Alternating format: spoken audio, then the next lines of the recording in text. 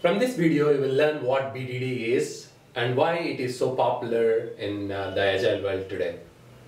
BDD stands for Behavior Driven Development, which will improve the quality of the software we develop when followed.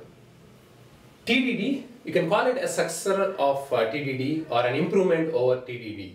TDD stands for Test Driven Development, wherein we write our test cases first as a developer or as an automation team, and then we start writing our code. And once the implementation or the development is done and the testing team runs the test against our code or the implementation, all the tests should pass. So initially when we write the tests, we are writing them against the requirements that our product owner or business analyst gave us. But in TDD, while we write our tests first, we make a lot of assumptions. As a developer or even as an automation test engineer, there is no direct link between the tests we write and then the actual requirements. They are just oral or email. But BDD directly links the requirements or the specifications with the tests we write. The way it does it is, in the agile world, typically the requirements are expressed as stories. That's just a term we use. And these stories usually sit in Jira or a similar story repository tool or requirement repository tool like Jira. Each story comprises of some acceptance criteria along with the actual requirements and everything, the detailed explanation for a story. There is something called acceptance criteria, which is put in by the product owner or the business analyst once he or he discusses it with the development team and even the testing team. So when we write our tests, we'll write those tests exactly against these acceptance criteria. So in our test cases, we'll match this acceptance criteria to a particular test. And today we have a lot of BDD plugins like JBehave for Java, Jasmine JS is for JavaScript behavioral driven development, testing and coding. There are beautiful tools, very easy to use.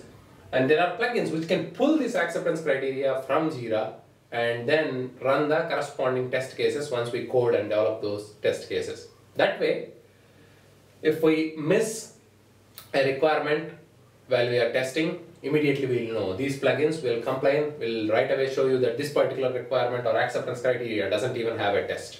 And if somebody accidentally changes something in the code and if the test fails, we have a huge regression suit at some point. As we keep writing these tests against our implementation, we're going to have a well-defined regression suit at some point.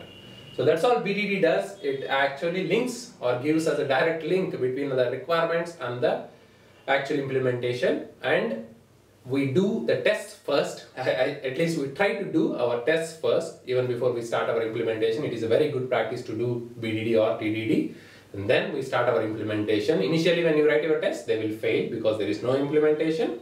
Then you write your implementation, run the tests, make them pass. Here are three words in which BDD can be expressed. It is given, when, then. Given a scenario, when something happens, what should happen? Very similar to how we write unit tests, but again, it directly links it to the acceptance criteria. That's the only difference. For example, if let's say we are working on an airline check-in system, wherein a user can come into our website and do an online check-in, print his boarding pass or email his boarding pass. One simple scenario will be, given a reservation, passenger reservation, when a check-in happens, then a boarding pass should be sent. Similarly, you can come up with several different BDDs or test cases for your application. Jasmine uses describe, it and expect. When I do the next session, I will show you how we can do BDD in JavaScript.